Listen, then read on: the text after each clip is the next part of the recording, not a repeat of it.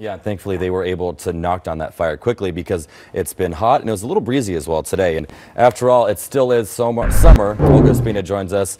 It was pretty warm today too, Olga. Yes. Hi, Chris and Rachel. It was a warm day today. I mean, we had numbers in the 90s and in the 100s, and we're actually looking at a pretty warm evening as well. So we are seeing numbers still at 70 degrees in Simi Valley, mid 70s for Woodland Hills, as well as other parts of the San Fernando Valley. 69 in Beverly Hills along the coast. It is in the mid 60s in Palos Verdes. We're seeing some low 70s in places like Santa Ana as well as Irvine. 67 in Laguna Beach and some upper 70s for parts of the Inland Empire, and very mild in Big Bear City, checking in at 59 degrees. So numbers were up well above average for most areas, including downtown, up to 87 degrees today. Typically 84 is where we should be for this time of year, but the heat's going to continue with us over the next couple of days with the excessive heat warning in place across some of those deserts. That includes the Antelope Valley. Starting up tomorrow, we're also going to see that heat advisory go into effect.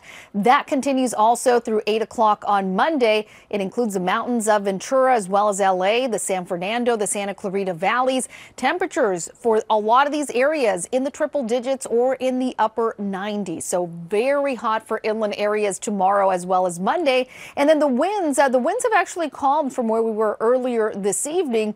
We had a few showers as well, but now we're seeing that activity to the north and to the east of us. But as we head into the next few days, especially as we start up into tomorrow, we'll see that chance of getting a few showers across some of those mountains and deserts once again, and high pressure continuing with us also, with some very hot temperatures again for those inland spots. So even those overnight lows, as you wake up early tomorrow morning, right around sunrise time, this is a look at those numbers. So even some areas, places like Santa Clarita, Lancaster, will be in the mid 70s. That's as low as it's going to get. Places like Palm Springs, 84 degrees.